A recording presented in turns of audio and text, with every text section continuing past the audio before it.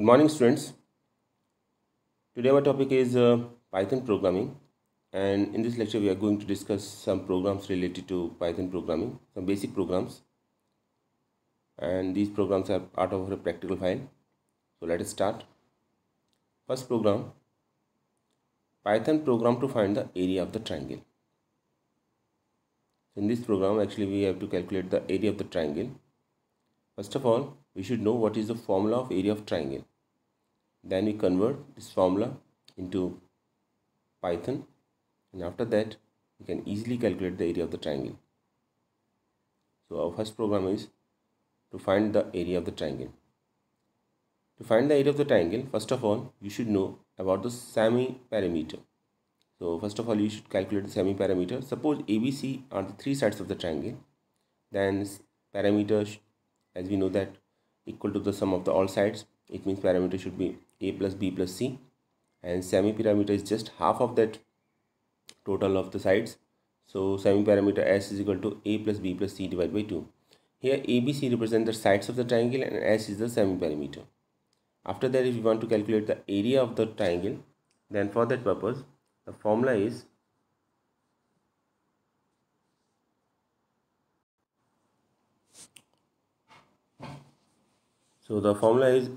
S underscore S into S minus A into S minus B into S minus C, and we take the under root of this equation, then we can easily find out the area of the triangle.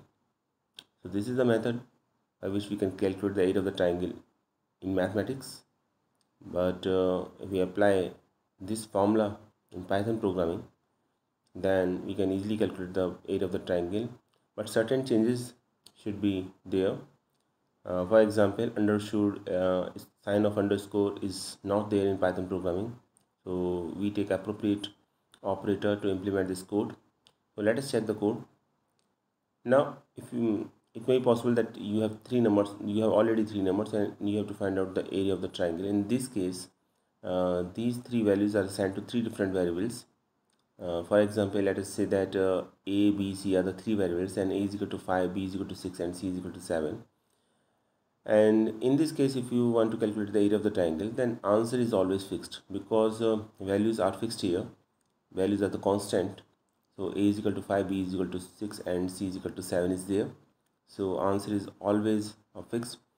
But if you want user input, so you can easily see that code is written here, by which you can easily find out you can easily get the user input. So one thing should be very clear, that in the program always writes comments, okay, because comment are the data statement, and they tells the program, they tells the user that what is going on in the program. Actually, comments are written for the other person who have little bit knowledge or who have no knowledge about the program code, that what happenings here.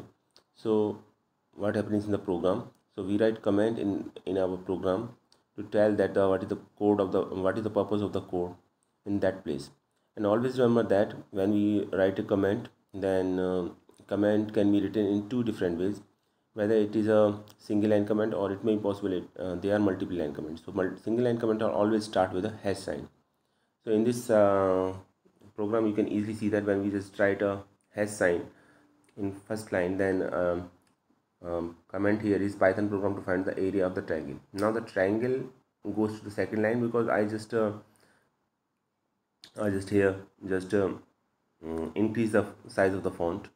But now triangle is not considered as a command, because it goes to the next line and it is a single line command. So it should be remembered that to implement the single line command, we just write the hash sign, and after that whatever we write within a single line, that is considered as a command. Okay, now I think it is very clear to all of you. Now second thing,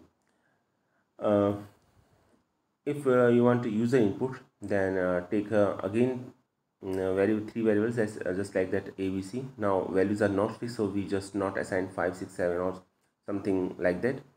After that, give the data type. Here data type is float, because length of the triangle is most of the time considered as a float value, so it is always depend on you. And apply your common sense that what type of data type is used for that particular type of value. So I think in this case float is appropriate. We don't take integer. If you take integer, then it is and not we can say that it is incorrect, but it is not appropriate. Now after that we can see that we just take uh, function input. Okay, input function is used, and within input function we just pass a string enter first side, and in second case we just write enter second side, in third case we just write enter third side. After that, if we want to calculate the semi parameter, then as apply the formula s is equal to a plus b plus c divided by 2. One thing should be clear that if you want to make a program, first of all write a code for the input. Okay, and then second part of the program is to apply the formula. And when we apply a formula, then use the proper operator used in Python programming language, because most of the um, operators are used in mathematics as are used as it is in Python programming, but few of them are not used as it is in Python programming. For example, divide, if you want to divide a number by another number, then slash is used. Generally slash is not used in mathematics. Okay, so plus and bracket and minus, these all operators are used as it is in mathematics. So now you can see that semi parameter is s equal to a plus b plus c divided by 2, and after that we can calculate the area of the triangle. And to apply the area of the triangle, we have only one problem, that underscore sign is not acceptable in case of Python programming. So we use the sign of exponential here, that is represented by double star. So we just write area is equal to s into s minus a into s minus b into s minus c, and write this whole equation in within a parenthesis, because it is a single statement here. And after that, if we want to raise the power of it, then then use a operator double star, which basically means the power. So power is 1 by 2, so we just write 0.5 here. It means under root should be taken of s into s minus a into s minus b into s minus c in this statement. Now we have area. Actually we have applied two formulas here. First of all, to find out the semi parameter, and after that use the formula of the area, because in area we should actually we required semi parameter to calculate the area of the triangle. So we just apply the formula of area here, and after that we have only one work to do, which is the final print statement, which actually show the output on your screen. And that is, you can easily see that print the area of the triangle is percent 0.2f. And what is the meaning of this? Actually, when you write percent 0.2f, it means you should here we want to take the answer up to two decimal places, to two float decimal places. F represent float value, so up to two decimal places. Okay, and after that we just write percent area. Okay, the percent area, just simply calculate the print the area up to two decimal places, and you can see that the output of this program is the area of the triangle is 14.70. Actually we write a comment when we declared abc as a variable user, when we take a user input. So here value of abc are fixed, so answer is always 14.70, but you can take user input also.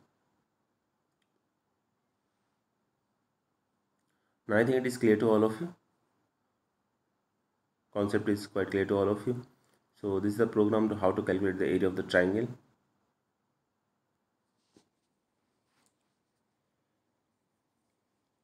You can see that the area of the triangle is 14.70. Okay. Now let us execute this program and see what happens. Our program is correct or not. First of all, write the program on the paper first. See the code. If you are able to find out the error in a paper, that means your programming skills are very clear or very good.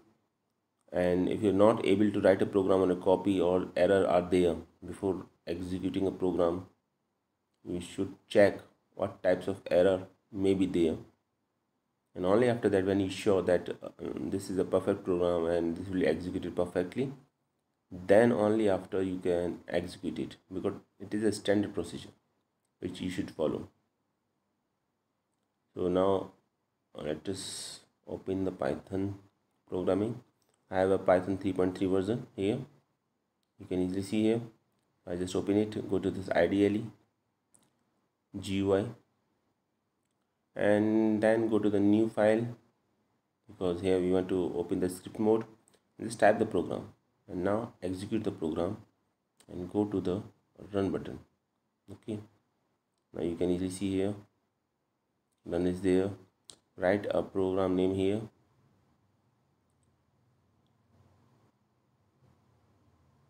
pr1.py.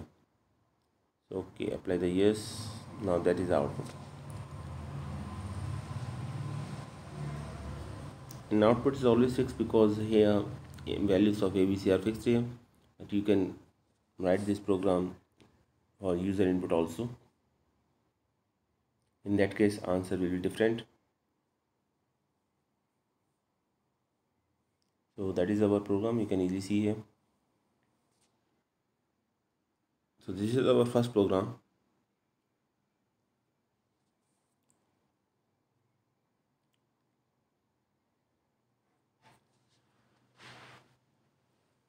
Now our second program, Python program to solve the quadratic equations.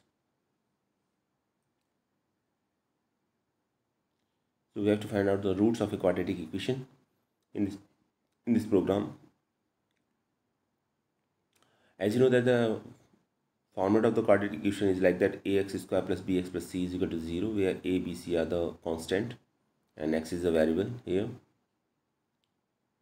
So a, b, c are the real numbers and a is not equal to 0, because if a is equal to 0, then that is not considered as a quadratic equation, that is considered as a linear equation.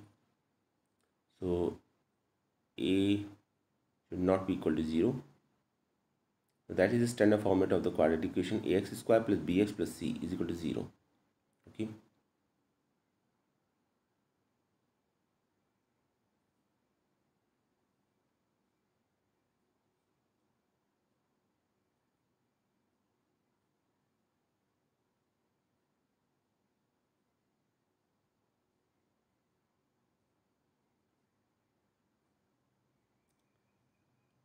Then that is the source code, you can easily see here.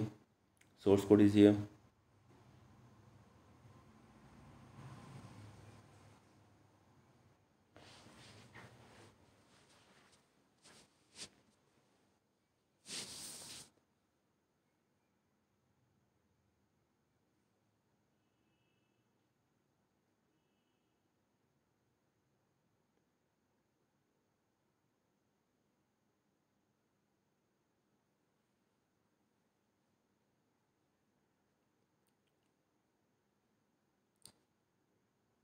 First of all,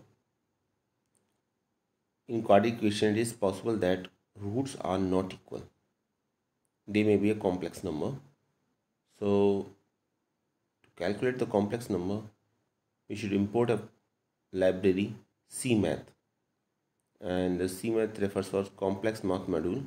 So this module or library should be imported, and to import this library we just write a statement import CMath. So the different methods or functions which are a part of the CMath, now we can access them easily. Okay, so just write import CMath.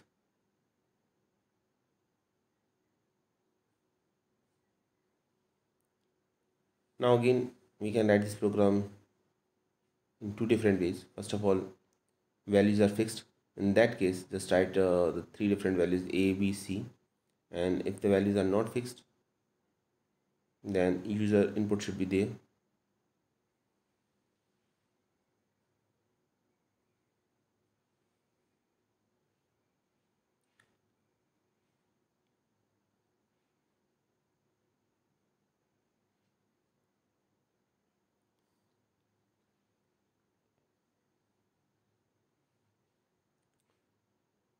So let us make it very simple, and we go here for three different values for a, b, c. You can take same value also, it doesn't matter, because our purpose is to find out the roots of a quadratic equation.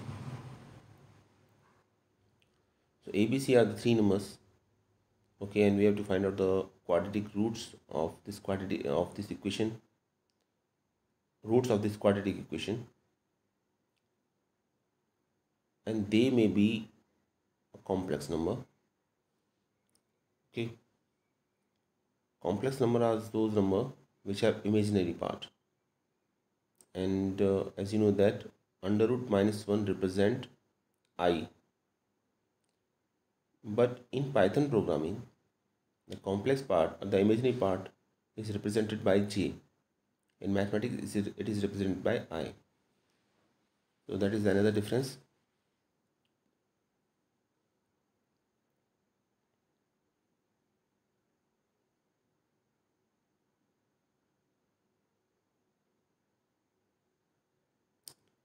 Now first of all you can easily see that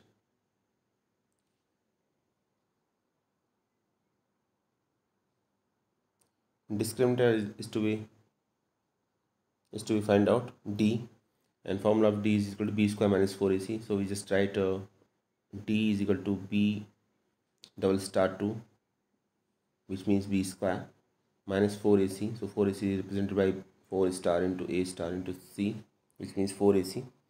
After that, first root, as we know, that is represented by minus b, my plus under root b square minus 4ac.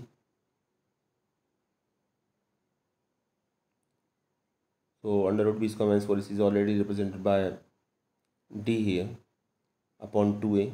So we just write slash 2a. And to calculate the second root, the only difference is the difference in terms of sign.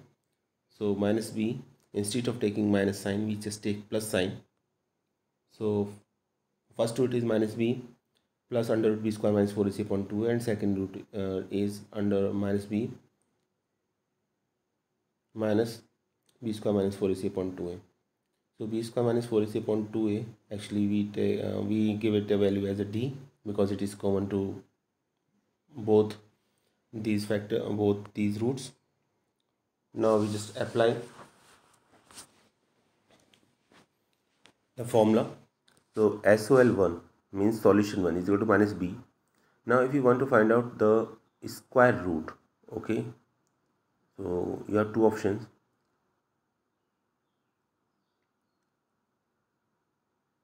So there is a, first of all, there is a function named sqrt, which is a part of cmath module.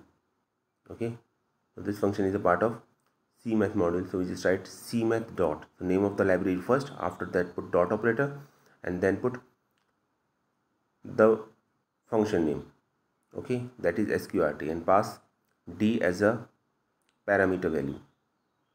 So it will calculate the square, so it will calculate the square root of the d, and if it is found that it is a complex number, then it will easily calculate it.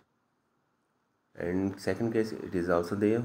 The only difference between the is in the terms of the plus and the minus sign. So you can easily see here.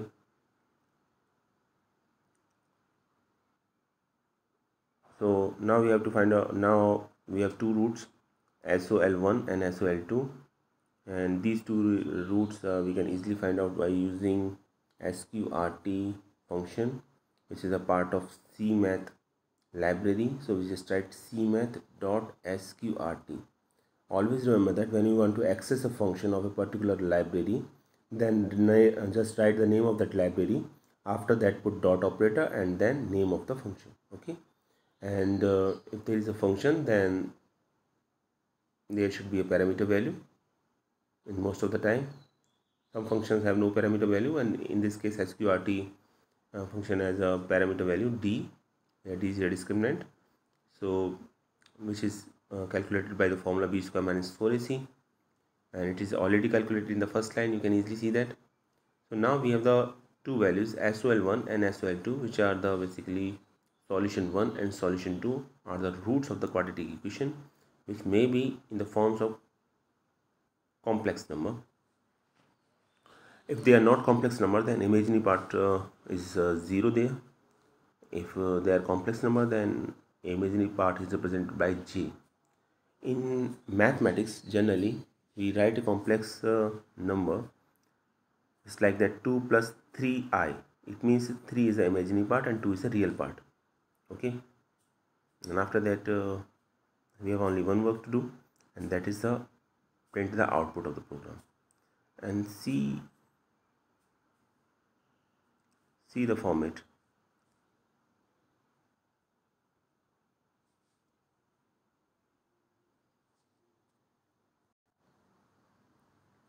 And see the format.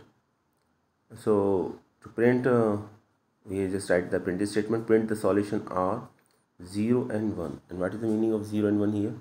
0 and 1 basically represent the position. 0 represents first position and 1 represents second position, and that is written within the curly brackets. Okay, 0 and 1. So after that, we just write put format sol1 sol2.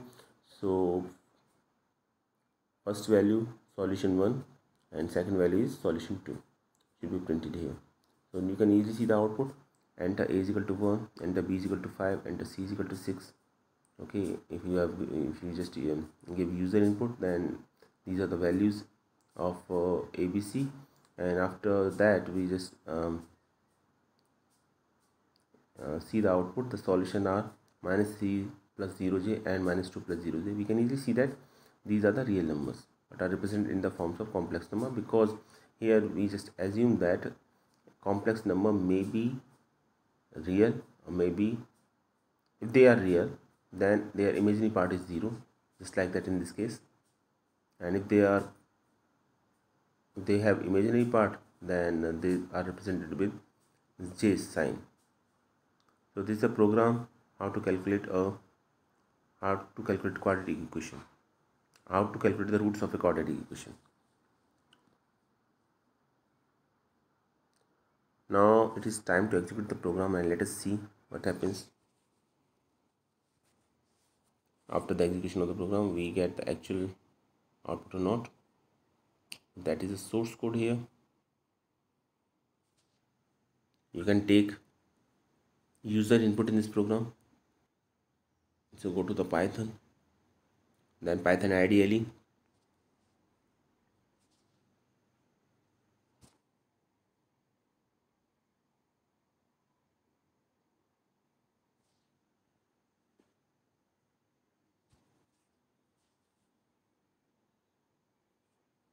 Run the program.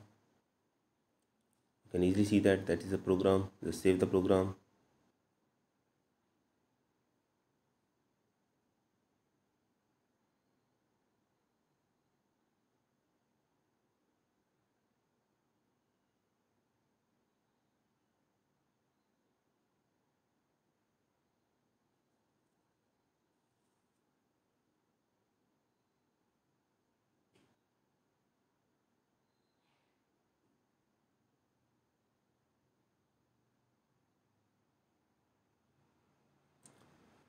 Execute it. You can see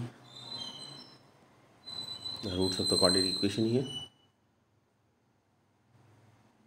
Okay.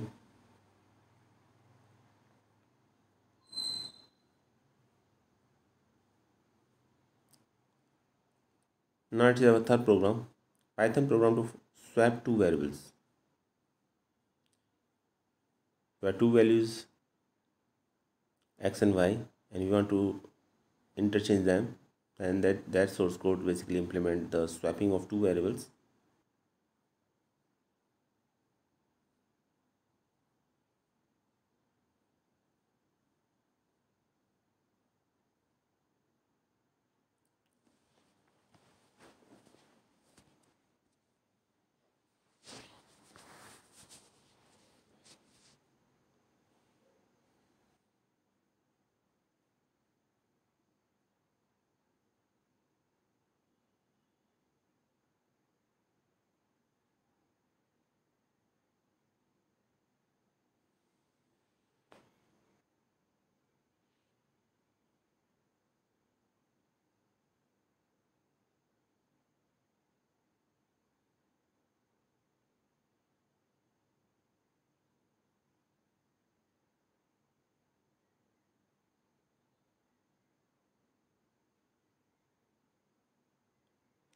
So that is the program to swap a two variable.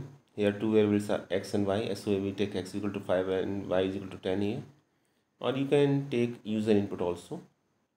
I think you should must take user input here.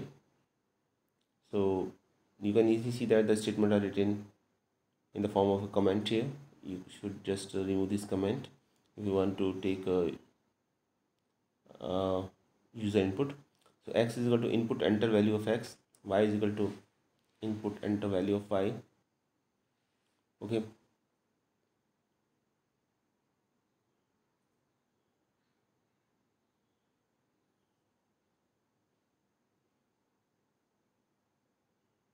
Now x and y are any values. So our first formula is when we want to swap a two variable, so just take a temporary variable first of all, and that temporary variable suppose is represented by the variable temp. Okay. Now assign the first value to this variable temp. Now the first value is assigned to variable temp here, and assign to second value of variable to x. So what happens here, as you can see here, x is equal to y. We just write the statement x equal to y. Actually this means y, value of y is assigned to x. So now the value of y becomes the value of the x, and the value of the x basically is stored in the value of the temp. And at last, third statement, you can easily see that y equal to temp. It means the value of the temp is assigned to y. And as you know that temp variable basically stored the value of the x. So the value of the x is now assigned to y. So we just take a third variable temp to just swap these three values. Now what happens in this program, that value of the y is stored in the variable x, and the value of the x is now stored in the y. So swapping is done here, and after that we just give a simple print statement to print the output using format function. So the value of the x after swapping, and you can see that curly brackets are here, no value is given to the format x, so value of the x should be printed here, and that is the value of the y after the swapping. And similarly we can just apply for y also. So second print statement tells that print the value of the y after swapping, and the curly brackets dot format y, so value of the y will be printed here.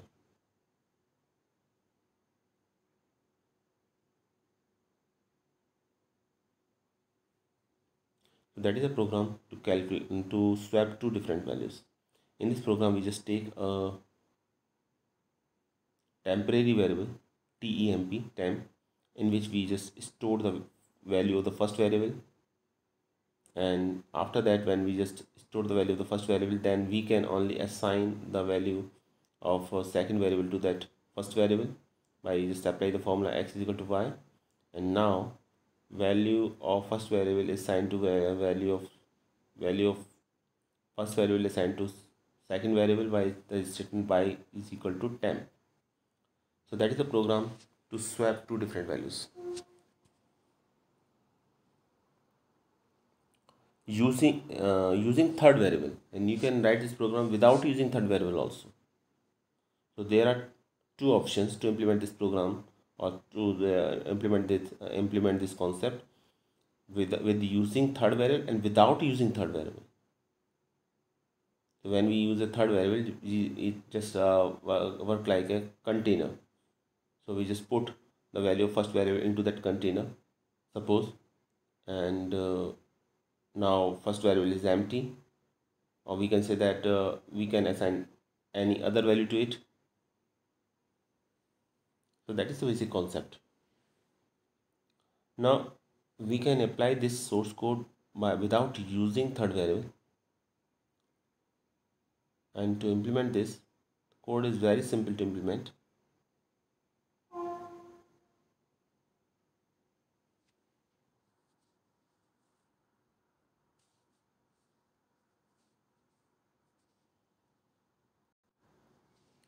and you can easily see the here we just tried x is equal to x comma y is equal to y comma x. So value of y is assigned to x and value of x is assigned to y. So in this way you can also assign or also swap two different values. So these are the three programs of a practical file. I hope you are able to understand these three programs now. So thanks for watching this video.